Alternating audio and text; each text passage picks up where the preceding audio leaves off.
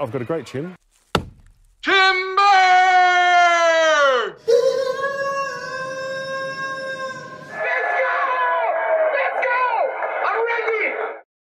Is Dillian Whyte actually ready for Joseph Parker? Or is he coming into this fight riding a wave of hype and optimism that's resulted from his brutal KO of the hapless Lucas Browne? Are fans expecting more than he can actually deliver? Let's look at this. Let's work through some of the recent form to see, is there anything that we can take from it? And I'll also look at Joseph Parker and his recent efforts, because there's a clear argument he's underperformed, at least in some fans' eyes, from what was expected. But I want to be clear, I'm not going to be making an argument that Joseph Parker is underrated. He's just had the spotlight very much on him for the Anthony Joshua fight, where he did some good things, but there were also some things that didn't go so well and he needs to work on. I would argue he's actually a known quantity. But let's rewind. December 2016. So Dillian Whyte and Derek Chisora, they meet in the ring and they put on an absolute 12-round slugfest. Great fight. It was one of these fights where there was a little bit of apprehension ahead of the fight from some people saying, would these styles gel? Would it be an entertaining fight? And would it live up to the hype of the sort of acrimonious build-up that included Chisora throwing a table in Whyte's direction at a news conference? I went actually back and watched that, and it's still hilarious now. Over 700,000 views on IFL. But I digress. The Whyte and Chisora fight, it did deliver. And arguably, it actually saved the card, which had Anthony Joshua fighting an overmatched Eric Molina at the top of the bill. It ended up being a fight of the year candidate, but it wasn't without controversy, and I'm talking about the result. Fans were certainly divided on who won the fight, which ultimately went to Whyte's way in a majority decision. I actually thought Chisora won when I saw it live. I mean, and he obviously thought he was in front too. When he started taking parts of some rounds in the latter half of the fight, he started taking them off. But, you know, I wasn't mad at the Whyte win. It was a great fight. Some of the rounds were close, and if you swing one or two on my card back towards Whyte, it's a Whyte win. The thing is, though, even 18 months ago, people weren't all that high on Derek Chisora anymore in terms of him being a top contender. He was sort of seen as devolving into that high-level gatekeeper role, so that was a sort of turn-back-the-clock performance. But the question was, you know, Dillian Whyte, how good was he? Because, after all, he went life and death with Derek Chisora. And as I think Hatman said at the time, you know, a shop-worn Derek Chisora. But fast forward, Dillian Whyte, he's back in the ring in August 2017. He struggled all year to try and get a meaningful fight. In the end, he settles for journeyman Malcolm Tan. And that was on the untelevised portion of the Terence Crawford-Julius Ndongo undercard. It wasn't quite the splash Eddie Hearn had talked about previously for Whyte's American debut, but he got Tan out of there a minimum of fuss. Then we moved to October. So, at short notice, Robert Helenius agrees to fight Whyte on the Anthony Joshua Carlos Takam undercard. And the less that's said about this fight, the better, because it was a truly insipid fight from a spectator point of view. And mostly because Helenius, he'd kind of gone into some sort of survival sparring type mode after a couple of rounds. He was ultra negative, low output, and really he didn't look like he wanted to be in there. Whyte coasted to a points win, an easy points win, basically won all the rounds, if not all of the rounds. But he didn't look that great in there. It wasn't a sparkling effort from Whyte. Then, of course, we had Whyte looking, you know, the complete opposite, looking like $1 million when he destroyed Lucas Browne. And prior to that fight, it had been expected it would be a relatively even and bruising encounter between two guys who really didn't like each other. There was some bad blood there. But rather, Whyte, he was in command, start to finish, didn't put a foot wrong. And, you know, as we saw before, he put Browne into the Pacquiao sleeping position. So let's recap. Whyte goes life and death with Derek Chisora in a highly entertaining fight. Dispatches faded journeyman Malcolm Tan with these. Easily outpoints Helenius in a forgettable performance. And then he starches Lucas Brown in dramatic fashion. Exclamation point on that one. And it's fair to say his stock went through the roof after that fight. But at the same time, I think to most of us it was evident Dillian Whyte had been making improvements since the Chisora fight.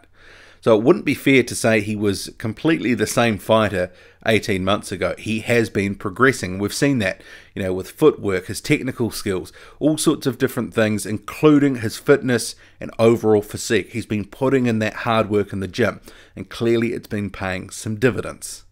But the question I ask you is, has Whyte's stock, has it been overinflated on the back of the Brown win? I mean, you've no doubt seen some polls and some, a lot of discussion where it's very close on who's expected to win, or that actually Whyte is in fact in front of Parker in terms of the favoritism.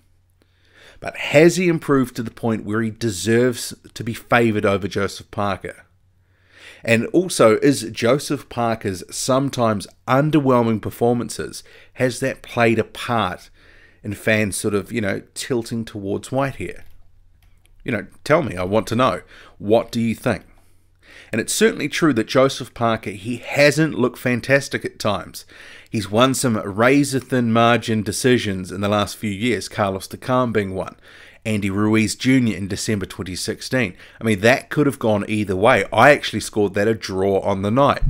And there was also the very forgettable performance in May 2017. I mean, this is kind of similar to the Helenius fight. So this was Parker's Helenius fight. It was against Razvan Kajanu, the late stand-in opponent for, after Hughie Fury pulled out. So Kajanu comes in. Parker is expected to take care of him easily, knock him out. Doesn't happen. It goes all 12 rounds. So Parker easily outpointed him, but he failed to impress. Fast forward to September 2017. Then we fast forward to September 2017.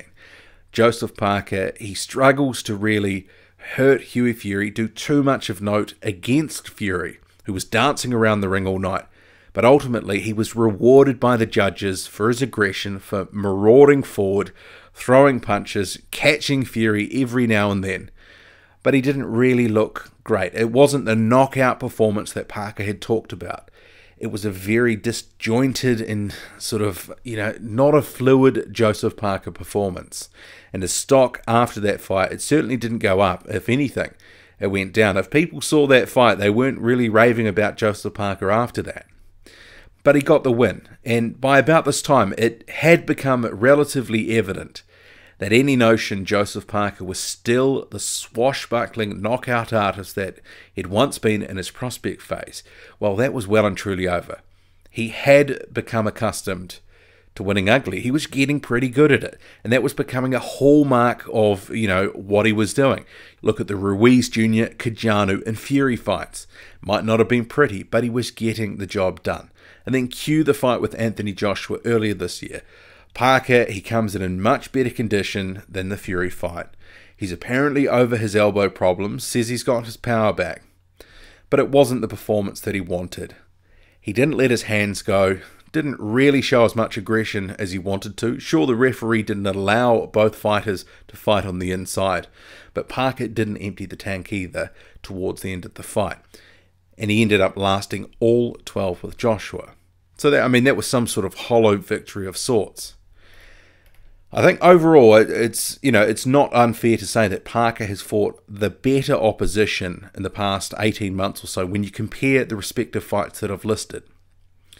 But arguably, even though he had won for the most part, Joseph Parker's stock had been going backwards with fans. He hadn't been looking impressive. He hadn't been getting knockouts. And he hasn't had a knockout for almost 2 years now. And some of the aggression that he'd once shown, that he was once heralded for, it seemed to have deserted to him to some degree. Whether the elbows were a factor in some of that, well, that's debatable because we didn't see a much more aggressive version of Joseph Parker with healthy elbows for the Joshua fight. But in the same period, it's clear to me at least that his defense has become much improved. His overall skills have been improving. And we've seen flashes of improvement from Parker, but he hasn't been able to put together a complete performance.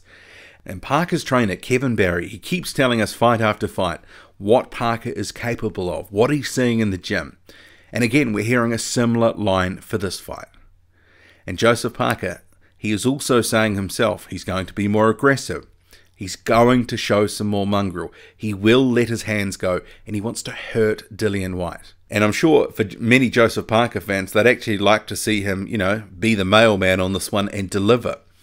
But you can also make an argument with all this that if Parker says he's going to be more aggressive, that it potentially plays into Dillian Whyte's hands. But I do feel that Whyte's stock coming into this fight is higher than it potentially should be. And some fans are very quick to write Joseph Parker off here as easy work for the Brit. I've said I think this is going to be a very tough fight for both guys, and potentially it will go all 12 rounds. Myself, I'm picking a Joseph Parker win, but I won't be surprised if Whyte comes through either. And it does have all the hallmarks to be a great fight in the making. Two guys in their primes vowing to be aggressive. Both can, are good combination punches, good body punches, both vowing to get a stoppage. But the one thing that I have been warming up to, I must say, is the prospect of Joseph Parker getting a knockout. It's not something that's really been talked about much. Sort of just looking at some of Dillian Whyte's previous fights, he has been hurt before, and I'm not just talking about Anthony Joshua. Let's just put that to one side. He was hurt by Robert Helenius in one of those rounds early on. I think it was the second round. For a brief moment there, he did look in a bit of trouble, but Helenius didn't jump on him, didn't capitalize. And Derek Chisora, he had Whyte hurt at times in their fight as well, especially in the fifth. I know some people will question whether Parker can actually hurt Whyte. They're questioning Parker's overall power these days. But I will say that he's far from pillow-fisted. But seemingly on the back of the Brown fight, Whyte is coming into this fight with momentum. He's training the house down to get ready for Parker. I mean, even if he is coming a little hot on the hype front, will that matter? Can he still take down Joseph Parker? Let me know what you think. Tell me. Drop a comment loud and often. Hit like, hit subscribe. Follow me on Twitter, boxing_squared. I'm out.